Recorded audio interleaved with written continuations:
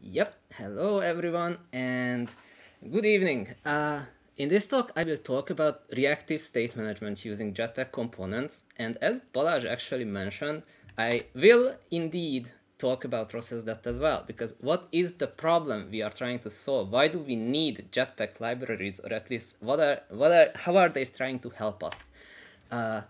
First thing and most important thing in my opinion is to consider that when the application is backgrounded, then Android can kill it at any time. And you can return on any screen at any time as if it was the first application in the app.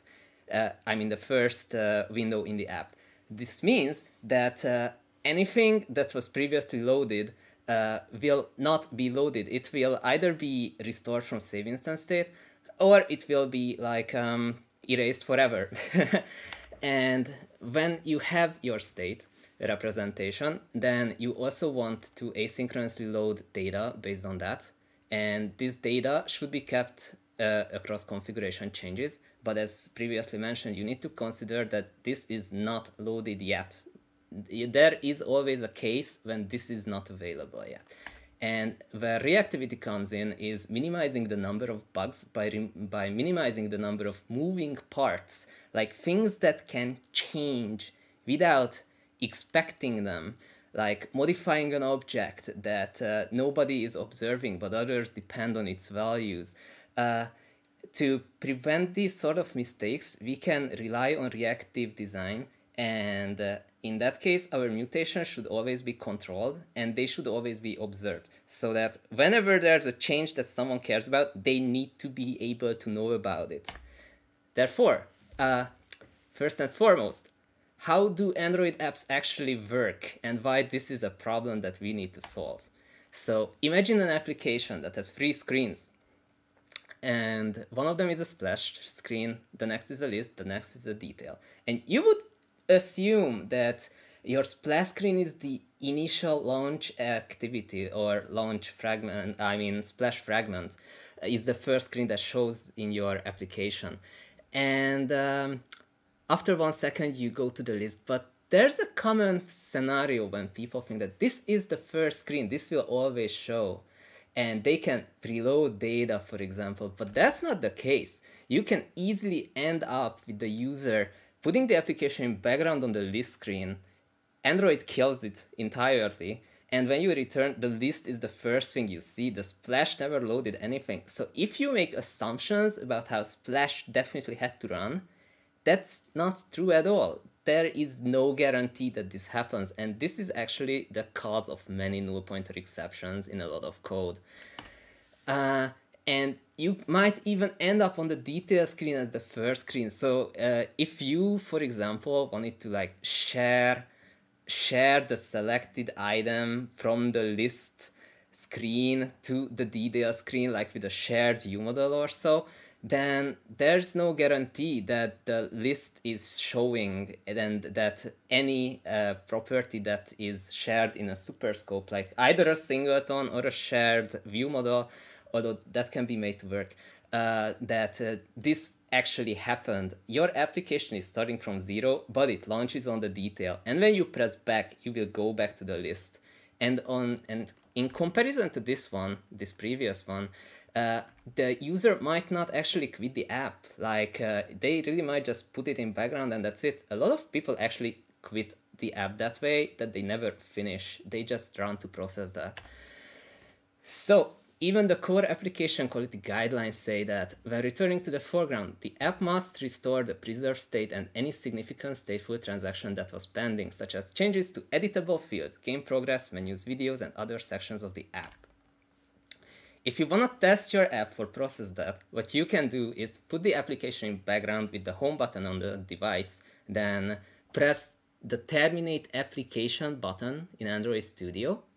And when the app is backgrounded and Android Studio terminates it, then if you restart it from launcher, it will be exactly as if Android killed it for low memory. There were a few Android Studio versions where the initial launch from Android Studio would even if you put it in background and terminated it, the next launch would not be after process that. And this kind of was at like 4.0-ish, so that was strange.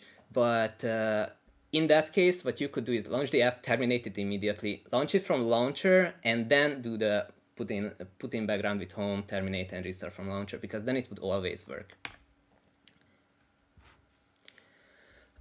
For apps that you don't own, you can actually test if they behave correctly. Using this fill ROM memory application. You press fill full ROM and eventually everything on your phone will just be killed by Android.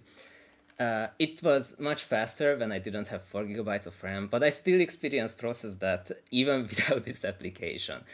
So yeah, as I previously mentioned, but it's worth reiterating, there are a few common mistakes that pop up every now and then when people don't really expect how Android works, that any screen can potentially be the first screen to show in the app. If people try to share data or state or anything really with static variables or singletons, then you cannot really expect a prefetch to stay in in memory, because the entire application dies, all static variables are nulled out. So you cannot prefetch like this and expect it to show immediately. That's just not how it happens. If that's what you need, then there's the arguments bundle and saved instance state bundle, but that has a limited size. So you probably just want to optimize for the case that, yes, there is a moment when your data is not yet available. There's also a common mistake where people don't use viewModel.init for data loading for some reason. Instead, they try to use onViewCreated and then say that if the save instance state is null, then ask the viewModel to load data. That is wrong. It will show an infinite loading dialog forever. This will not run after process that. So this assumption, it shouldn't be done. It will just break your code.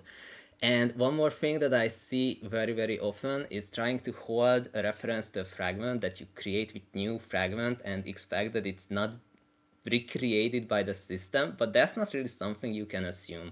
For example, in the case of the original pager adapter, which is now deprecated, and there's ViewPager too, but there are still cases where fragment pager adapter is completely reasonable to pick. I often see people trying to add fragments dynamically and then just return that fragment instance from getItem because they want to keep a reference to this fragment in the activity and talk to this fragment from the activity while it's also being shown by the ViewPager, but that's not how the ViewPager works. That's not how the fragment pager adapter works. So if you create the fragment inside getItem, then it will be correct.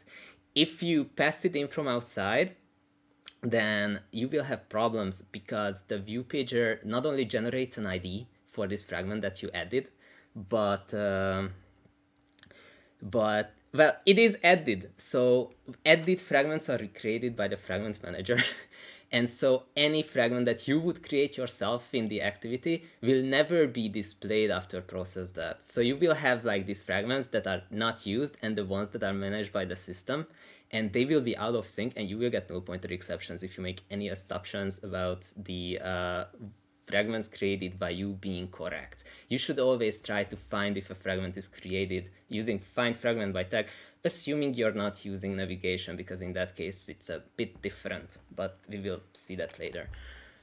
So how do you detect if process that happened? In an activity you can do saved instance state is not null and the last non-configuration instance is null. So this would mean that there is state to restore after process that, but there has not been any saved non-configuration instance. This mechanism isn't really available to us anymore, but Google uses it, and it's part of the lifecycle callbacks on retain non-configuration instance. So this is a reliable way to detect it. Or application globally, you can set a static flag that yes, restoration has happened, and that helps. Okay, so what we need to know about though is that there are multiple ways to store the state. Jetpack provides us with view model, which is an in-memory cache that survives configuration changes. There's save instance state, which survives for the duration of the process, and when it's recreated, then it's passed to it. But if you task clear the application, or you forced up the application, or your phone restarts, then saved instance state will be lost.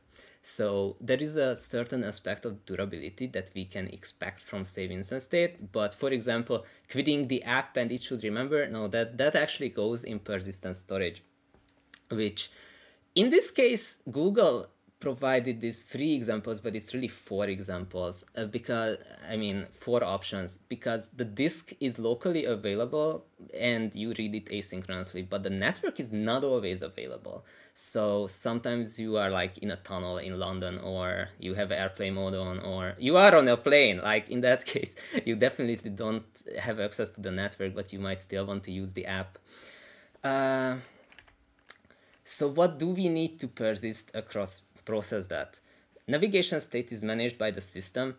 Even originally without navigation, you would use empty constructors and intent extras or fragment arguments, and those would be preserved by the system. Now the Jetpack navigation arguments that are passed are retained along with the nav backstack entry, which receive the arguments and then propagate it to the fragment itself.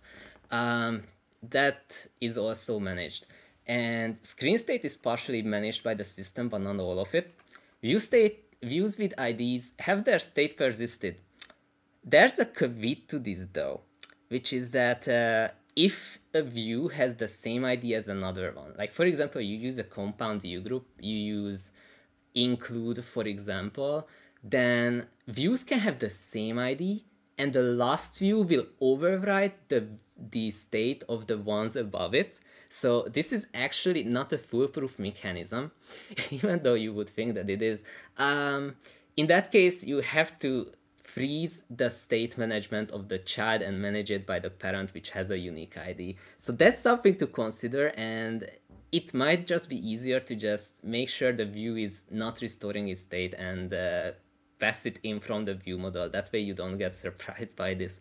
Complex state, like recycler view selection, is not persisted automatically. You typically create a hash set that stores the selected IDs, and you persist that in order to detect which items are selected and which one is not. There is a recycler view selection library, which is actually called that. I think it's been beta for a long time. And what it primarily handles is touch dragging multi-selection. That actually does handle supposedly the restoration of the selected items, but it's a bit tricky to integrate into a fragment. So, and I haven't really used it much. I tried it once. What's also important is that sometimes you see people try to add views dynamically into a linear layout, for example, and they're just like, add view. But if you rotate the screen, even just rotating the screen is enough, to be honest, you see that it disappears. So you want to be able to have a model that describes what views should exist instead of just one-off events adding them. What shouldn't be persisted? Data. You can save data on local storage, like for example you can use room, or you could originally use shared preferences for the simplest cases, because bundle has a size limit and you don't want to go over that. The size limit, if I recall correctly, is 1 megabyte. So if you are trying to save 100 items into a bundle or even a bitmap, that will not work, that will explode. In that case, you actually have to save the bitmap to a file and reload it from there. Data should be fetched asynchronously of the UI thread based on the current state. And what also shouldn't be persisted is the transient state. So for example, you're loading data and you have a boolean that says is loading, but that is tracking the current state of an operation that is effectively a side effect. So if you persist that and afterwards you don't try to restart that process, you can immediately end up with an infinite loading dialog. Example for showing and restoring the state the old way. These, in my opinion, are the most important callbacks in the Android components that are provided, either activity or fragment really, on create and on save instance state. This is one of the most essential lifecycle callbacks that the OS expects us to handle correctly. And in this case, we would just save the selected states into the on save instance state bundle, and then when it is available from the save instance state, we restore it from there. Yes, so loading data, it should be asynchronous. I have mentioned this before, but when do you do that? You either do it in something like viewModel.init, which is the initialization, not in onSaved instance state equals null inside a fragment. That will not work. Or when observed. And this is key and important because, for example, why would you want to keep reloading data if you have something that is polling for some reason? You probably don't want to do that, but you might, and you probably don't want to keep polling data that you don't need. So in that sense, you can instead detect when the data source is being observed and only refresh this data set when changes have happened.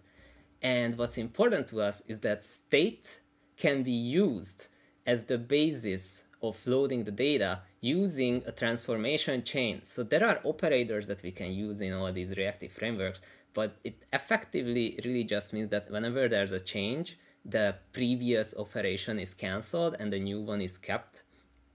Or in some cases, they're just all handled and you receive them either unordered or in order. There are various operators for this, but for state management, you generally use switchmap, which only retains the latest value, and flatmap latest, which is the exact same thing, but in flow.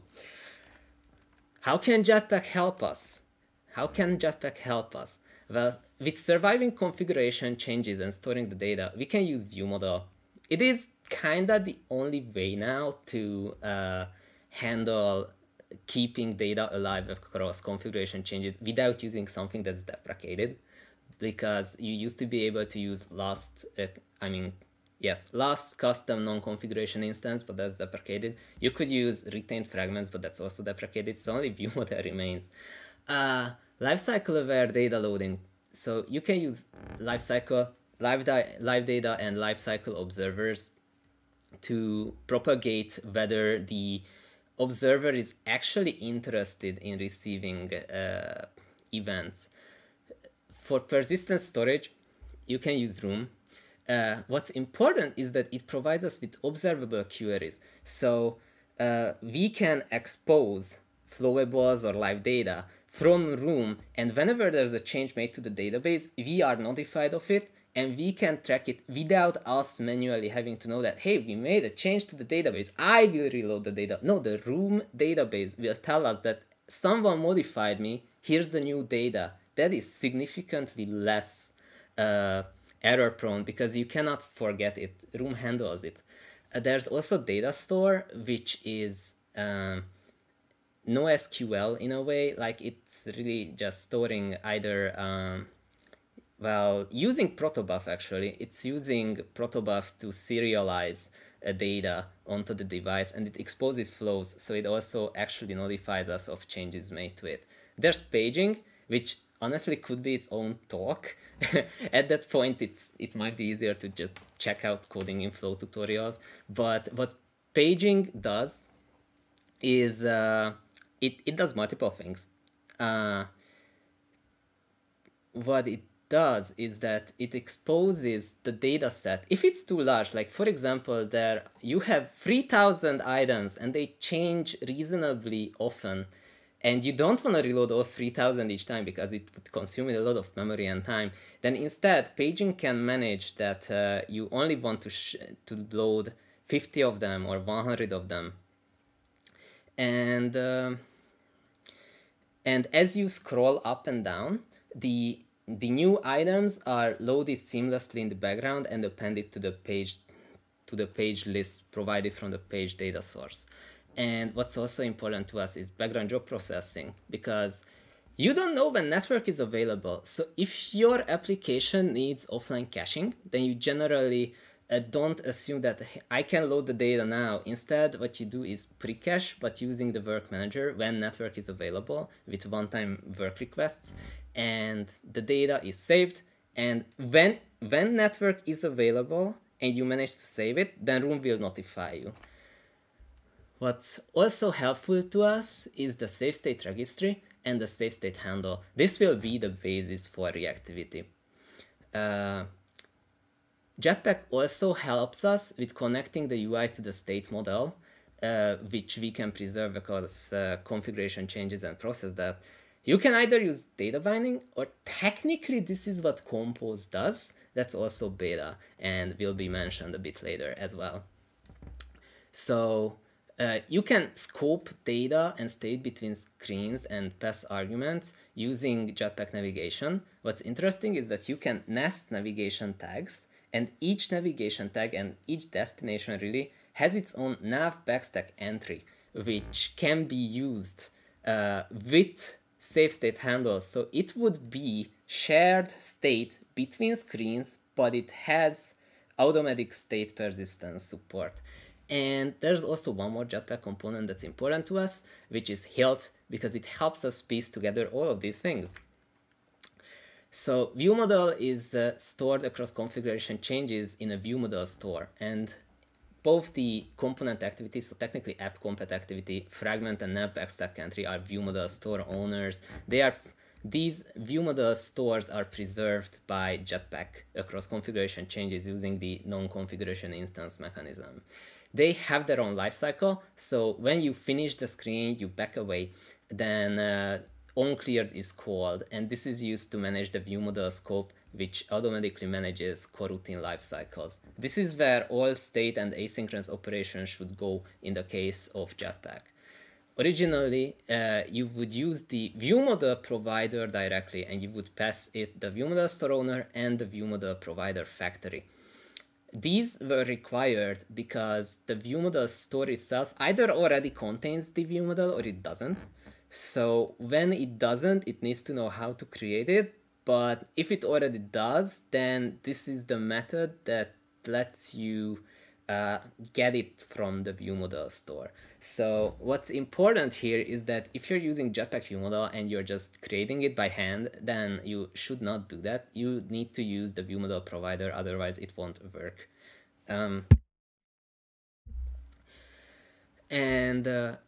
Afterwards, KTX provided us with helper functions, which in most cases you would just use the default arguments, which is this, and the default view model provider factory, which is also this,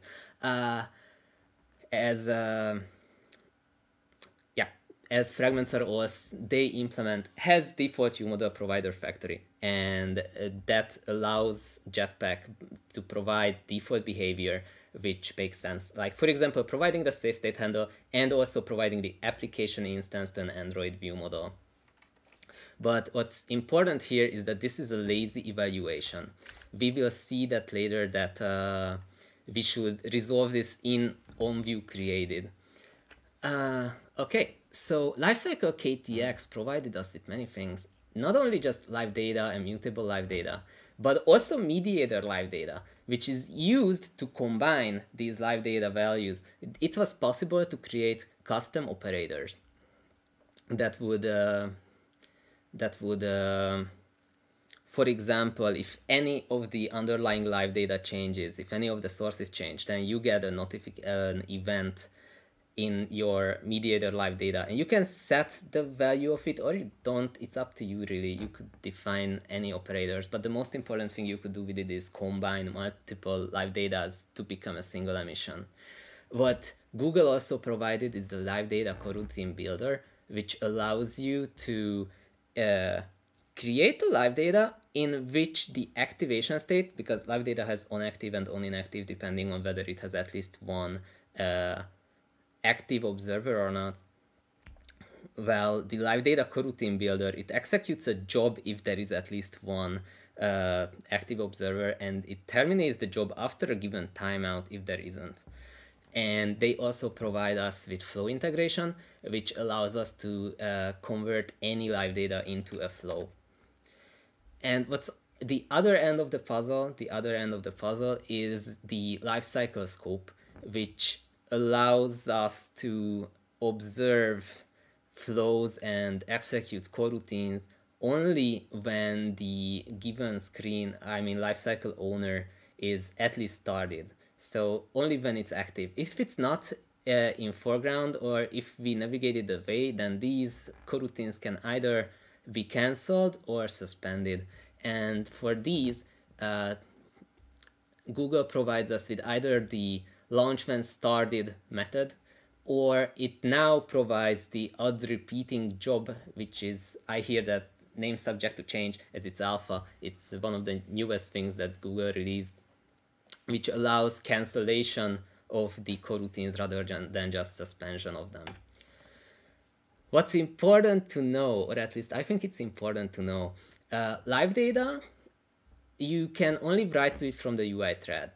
Because it's thread confined, it's effectively thread safe. So you can always guarantee that when it is read from the UI thread, it's always going to be a correct value. However, as a result, when you're using mediated live data, for example, then yes, the actual write into the live data has to happen on the UI thread. However, it is still possible to execute background logic thanks to the new live data coroutine builder.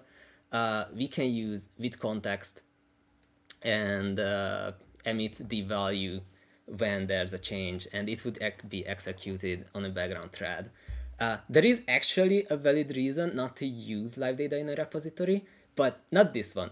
Why you would probably want to not use it is because you can use dot value on any live data, but values are only propagated between them if you chain them, if they have an active observer. So you can end up with like invalid state and that's not good. So at that point you might actually want to use flow or observable or something similar. Room exposes observable queries, and you can either use live data, which uses the computable live data under the hood. It re-evaluates the query if the data set has been invalidated, but it also works with flowables and observables and flows. Work Manager, it also provides this integration with all of these tools. And safe state handle, I mean safe state registry, is actually not used that often directly, but the safe state handle uses it. And what's interesting about it is that it essentially lets you hijack the onSave instance state call, and you don't need access to the bundle itself that you are given from that callback. You can instead register for a given key and save your state there. And you can also consume it, but it's called consume because when you call it once, then you will not get it again later. What's important to us, what's really important to us, is the view model safe state integration. The safe state handle allows us to save state that is inside the view model. So it gives us get and set, but you don't really use those, you use get live data, because that under the hood stores the current, the current state. And when the view model is recreated after process that, then this is reinitialized from the safe state registry. But when it's not yet state restoration time, then it is initialized with the arguments by default. And it tracks these changes and notifies us of changes using this live data. Saving state live data is a mutable live data, so you can write into it directly like that. And you would have to use the abstract safe state view model factory for it originally, but that was kind of tricky. Hilt will help us with that. Data binding. I personally recommend using view binding instead, but data binding does intend to solve a particular problem. It's you can observe from XML that a given value has changed in the state model, and you can use either one-way bindings or two-way bindings. One-way bindings notify you of changes when the view model state is changed, but the two-way binding, when you modify the view, that would also directly write into the view model state from outside, which can be helpful even though it can look hacky. You need to expose mutable live data or observable field or mutable state flow from outside. But if it writes it directly, then it also keeps it in sync, and this can be useful for forms. They also provide binding adapters. These specifically were designed to expose properties of the view as observables. There is a misconception that these were designed as XML extension functions, but that only creates multiple ways to change the same property, which actually can cause a lot of bugs. You can also, I've also seen cases where people hide state in the view tag just to access it in the binding adapter. You probably shouldn't do that. Jetpack Compose is relevant because the Kotlin compiler plugin that makes it all work is effectively doing something very similar to what the generated code in data binding does. So you have composable functions, they each have arguments, and whenever these arguments change, then those who depend on these arguments are recomposed and reevaluated. But as such, you shouldn't run side effects directly in the where you're composing the views themselves. You only want to invoke the view that you expect to exist in that given state. And with Compose, you can actually end up with screens like this. To a screen, you would provide the data from outside, you would provide the change handlers, and the view itself does not need to know anything about what happens when this change callback is called. You can move out all behavior, and you don't even need to know the view model, so it can technically be reused elsewhere as well. Navigation, Jetpack navigation was created to make it simpler to use one activity for the whole app, because the activity represents a window for the app itself. People used to believe that it's a screen, but it's really a window technically, and inside it you can swap fragments. Theoretically, if you use Jetpack navigation, it would be possible to make it so that the activity itself is just the layout passed to it, and it would contain the nav host fragment, and that would contain all of the app. You would not need to write anything else in the activity. This, of course, is idealized, but it is theoretically possible. It tracks the navigation state, handles the argument passing, and it defines scopes for each destination, which are the nav backstack entries. And we have Hilt, which generates components for each common Android type, like activity or fragment. There's also the scope in between the activity, not in between, above the activity retained scope, which can be configured. You define modules that can install your dependencies into them, and Hilt resolves them. And this integrates with viewModel and safe state nicely. In fact, we will see that with Jetpack, just Jetpack, we can do something fairly complex in just 2 slides. So we would add the Hilt Android app on our application class. We would add Android entry point on the activity. We have the fragment container view that gets the navigation graph, and the activity does nothing else at all. And on the other end, the fragment is also marked with Android entry point, which allows Hilt to override the default viewModel provider factory and uses Hilt instead. So that way Hilt can perform dependency injection for viewModels, and it also can provide the safe state handle even without assisted injection. We use view binding here, and we also resolve the viewModel immediately in onViewCreated. Otherwise you can get nasty bugs if your first resolution is on a different thread. And the viewModel is marked with Hilt viewModel. It can get any dependencies from the singleton and the activity retained scope, if I recall correctly. And there's also a viewModel component that directly can provide things to the viewModel.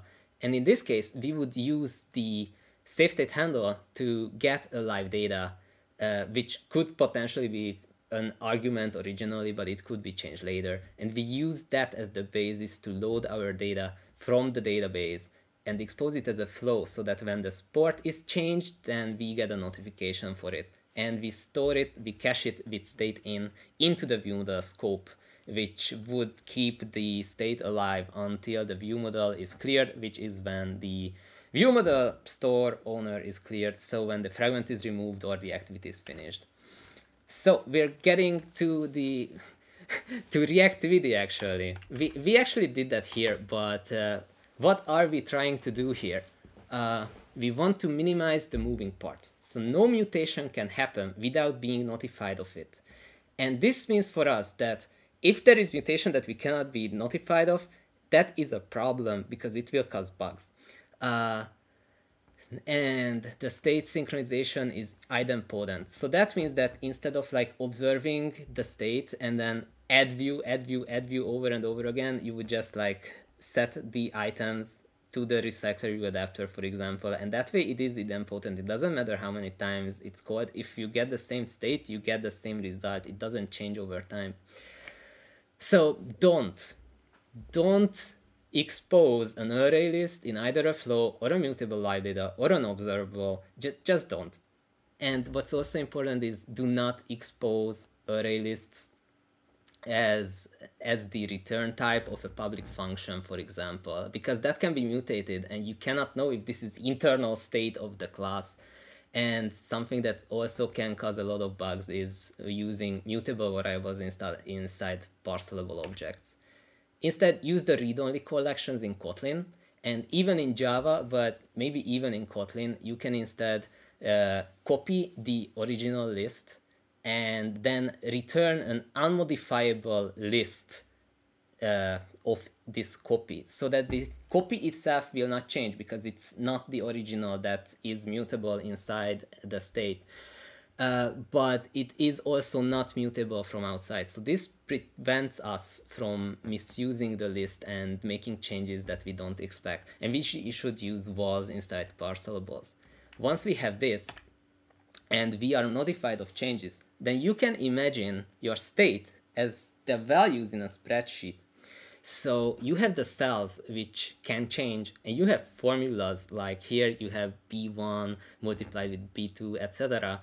And it creates the result. That is the data constructed from the combined state. So we can combine these cells and get an end result. And in this case, we can use the save state handler to preserve the original state for us, and then we can use them as flows and combine them as we wish.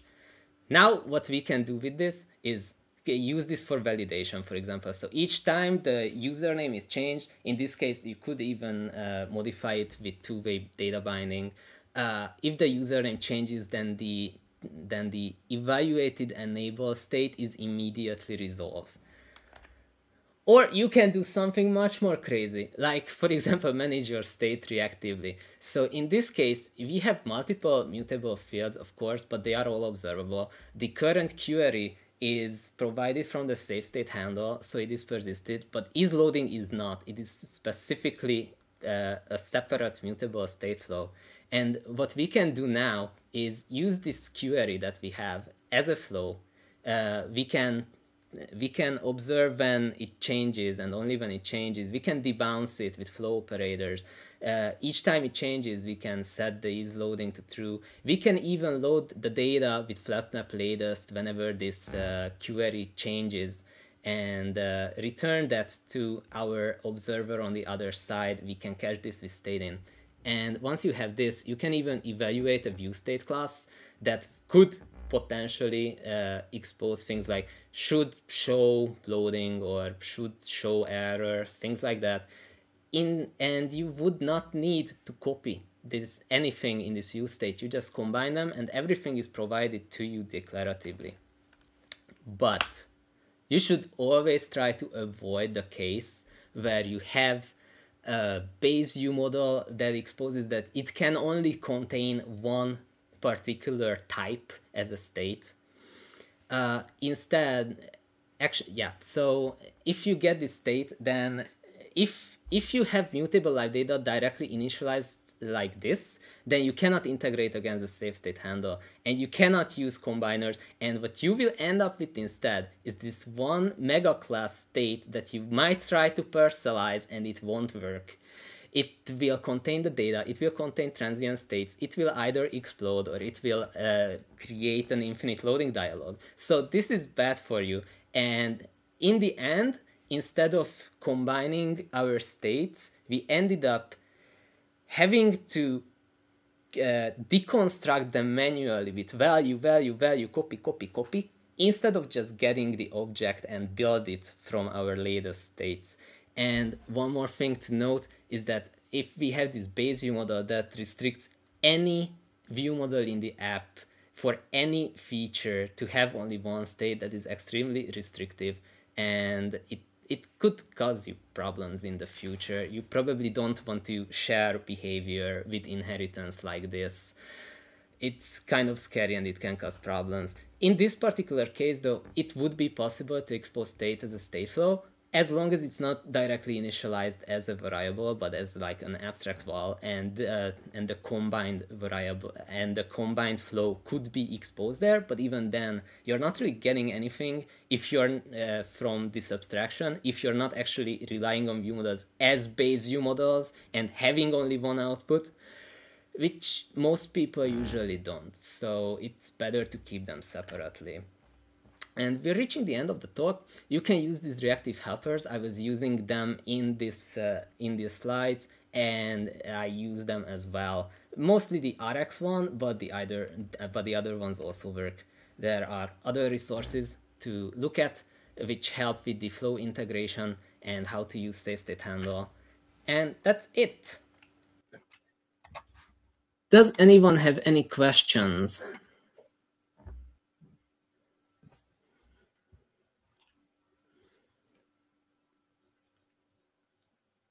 Yeah, so I don't think we have questions yet. But, you don't have questions, but, yeah, but you can have questions.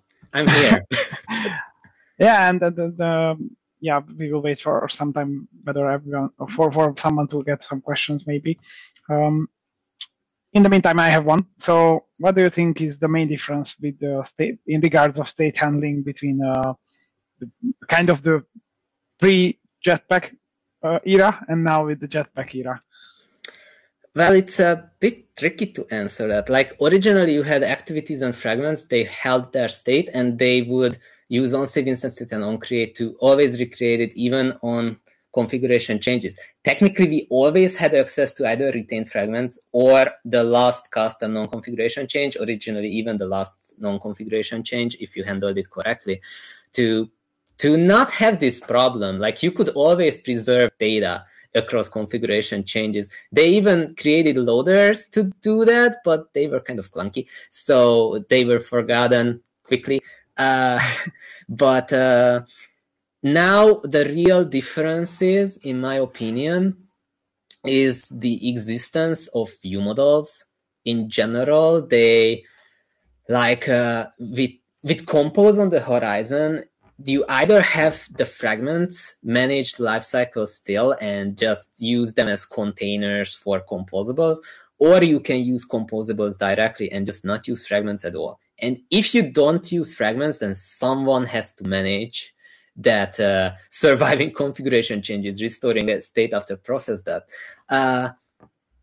So for that, you do need all of these Jetpack tools. And when Navigation 2.1.0 made the nav backstack entry become a view model store owner, a safe state registry owner, a lifecycle owner, that's when you were like, wow, they want to replace fragments with this entirely. And with Compose, it makes even more sense that when you have the composable destinations, they would have their own view model store owners that exist as long as the composable needs to exist. And this is all managed. So I think it's a bit trickier. There are many parts to consider, but overall they solve one problem. Well, there are other Android X libraries that solve other problems, but this batch of them solves this specifically, the ability to observe state changes. And I think we have come far with that. Like the very first scenario when Room introduced observable queries, if you had used Realm before that, like in 2016 and 15, then this wasn't new to you. But with Room, all of these good things, observable queries, evaluated on a background thread in Room's case, which was even more nice, you got a lot. Like this was really helpful, especially how it observes the tables that change and even joined tables. This isn't something you want to do by hand. It's really nice how they provide the what's it called? Yeah, so it's really oh yeah, the annotation process, of course, so that they actually generate this code for you, so that you don't have to do it yourself. So yeah, a lot of Jetpack libraries are nice. Yeah, in the meantime, we received a bunch of questions. So oh, nice. Let me see. Please take them one by one. Okay. So how can you write tests for state-saving restoration logic?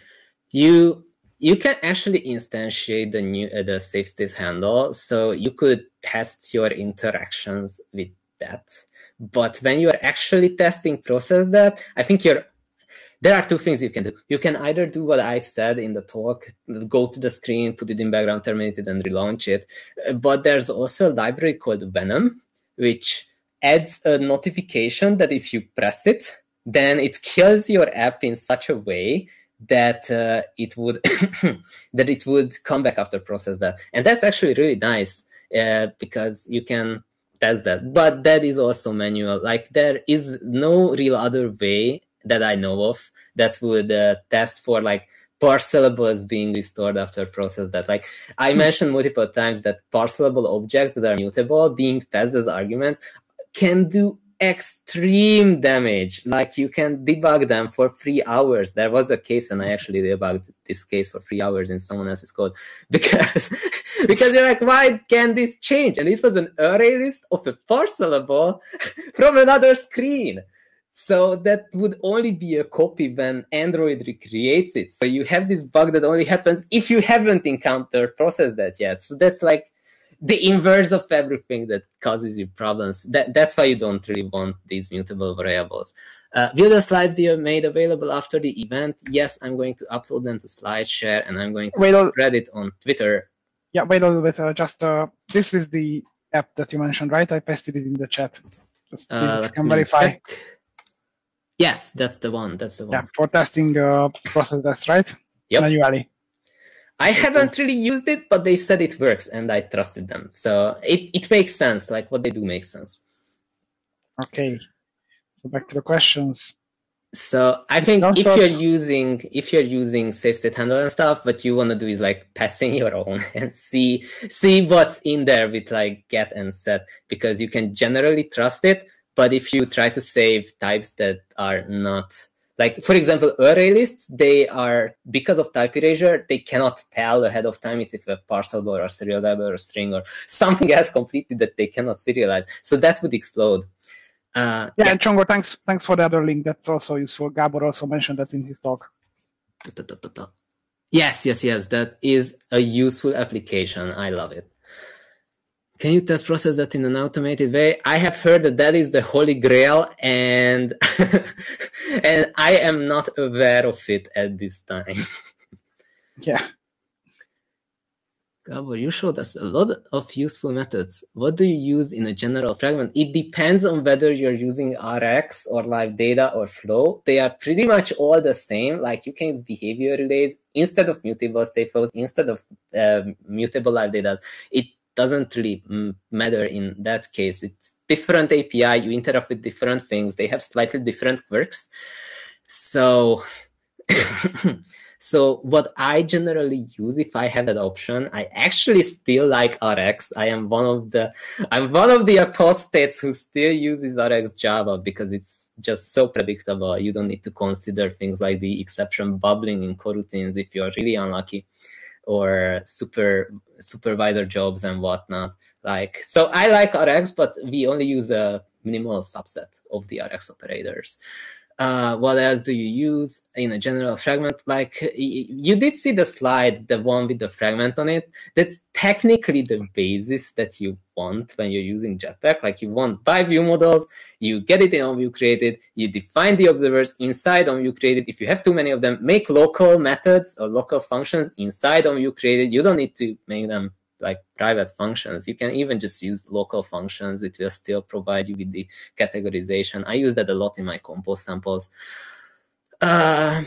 So yeah, in that case, it depends. If you're using flow, then you use launch when created. You probably will want to use the add repeating job instead when it stops being alpha. And with RX, you just like use composite disposables, you make the subscriptions. With live data, you make the observes, and you don't do much else inside the fragment. Everything else pretty much happens in the view model. I hope that answers that. Okay, I believe we won't need view models for Jetpack Compose. Good luck with that. Do you see any use case for them? Yes. Surviving configuration changes and navigating between composables. Like when you navigate away from a composable, it gets removed entirely. It stops existing. It's not a thing. So you need something that tracks the state, like not only just the back navigation state, because that's obviously just a list in, let's say that it is just a list of string destinations, for example, like in the case of actually navigation compose, but you still want to survive, not process that savables handle that, but you do want to survive configuration changes. So it does provide you with the local view model store owner. The Jetpack navigation sets it up for you. You can also do it yourself, but it's tricky. If you're doing it yourself, like I have a library that I haven't mentioned before, which is basically a competitor for Jetpack, but there I also manage that things stay alive according to navigation state. You cannot really avoid that, and so either Jetpack navigation or something similar, either view model or something similar will be needed in order to survive configuration changes. That's what I think. When I showed the compose slide, I was talking to what's basically a view model which exposed its state for reading, and it was passed directly into the composable. And the composable knew nothing about where the data comes from. And this allows us for better reusability, for example. Yeah, and don't be shy to plug your library. It's the simple stack, right? Yes, it is. Yeah, I will paste it in the chat, and in the while I also pasted two useful links for handling state with Jetpack Compose. You can see there how the view models can be used or needs to be used for that. Yep. What should we do to prevent transaction too large exception? Don't store too much state in the on-save instance state bundle. Reload the data asynchronously based on your state. You have a lot of tooling to help you with that. You can either use like coroutine live data. You can use mutable state flow and flatmap playtest. You can use RxJava's observables and switch map. They let you observe the changes of the state and load things asynchronously. Asynchronicity just becomes a simple method call. In the case of suspend functions, so coroutines, it even just becomes a keyword. So at that point, you can load it based on your minimal representation and try not to save large things, especially don't save bitmaps. Like bitmaps are big. They will not survive in a bundle.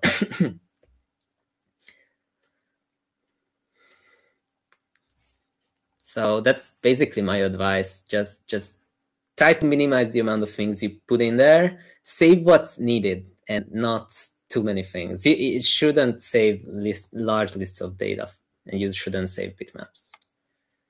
Okay, so I think, yeah, we can consider that one answered as well. Yeah. Yeah, and I think we reached the end. Thank you very much, Gabor. Thanks for your presentation. It was interesting as always. I'm glad. I think I went a bit over time, but hopefully that was still okay. Yeah, no worries. It was interesting. Nice. So, yeah, let's wait a little bit. I will have some closing slides. Oh, there's a new question, actually. Okay, go ahead with the question in the meantime. Any strategy or architectural pattern which could help in figuring out accidental state mutation? That's a good question. You would probably need to use lints, but I actually just use my eyes, which is okay if you can like see enough of the code. But if you would have like these, yeah, that's a good architectural pattern. Like, not happen. Okay, so that's just tools. So so I think it would be the lints that should help us with this. Like not just a pattern. Like MVI is technically MVVM, but with more constraints that are questionable. I think MVVM is technically... Don't get into the weeds, but yeah. Oh, okay. Don't get into the weeds with that one. Sorry. Okay, it's fine. Like, What matters here, though, is that as long as your state is observable and combinable, you can avoid the state mutation. But to actually detect if it changes in such a way that you don't expect it, I think that would be automated tooling. And I don't know of such a thing, but it might exist. Until then, just be vigilant and do not expose array lists as either inside data holders or as public function return values, because that's always a recipe for disaster.